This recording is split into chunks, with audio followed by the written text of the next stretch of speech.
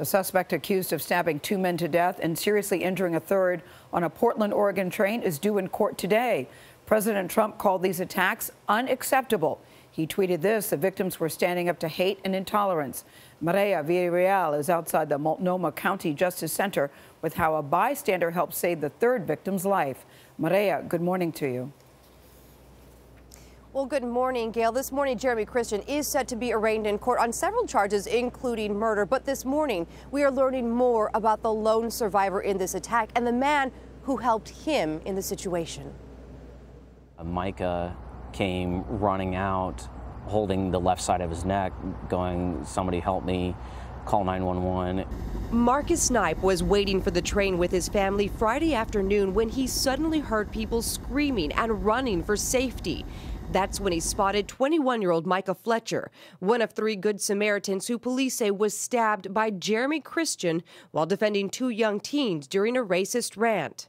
I wrapped my hand over his to try and keep pressure on his neck, and then somebody tossed us a little toddler jacket to put over the wound. Micah's family credits the Iraq War veteran with keeping the college student alive.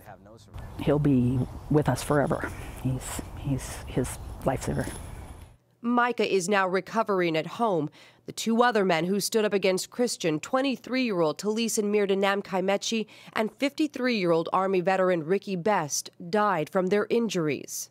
Clearly, what happened on that train was an act of terrorism. What happened on that train was a hate crime. Portland Mayor Ted Wheeler says he hopes the tragedy will inspire change. He's calling on the federal government to revoke the permit for a rally later this week, organized by the same alt-right group that planned the protest where Christian went on a hate-filled rant last month.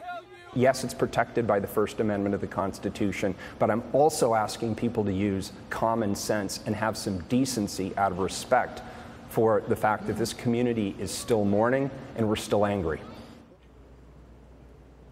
The rally's organizer right now says he does not promote hate speech and he is not associated with Jeremy Christian. At this point right now, he is not canceling his event. The ACLU is also weighing in on this debate. Their director saying that government censorship is not the answer. Charlie, so far, more than $1 million has been raised online for the victims and their families.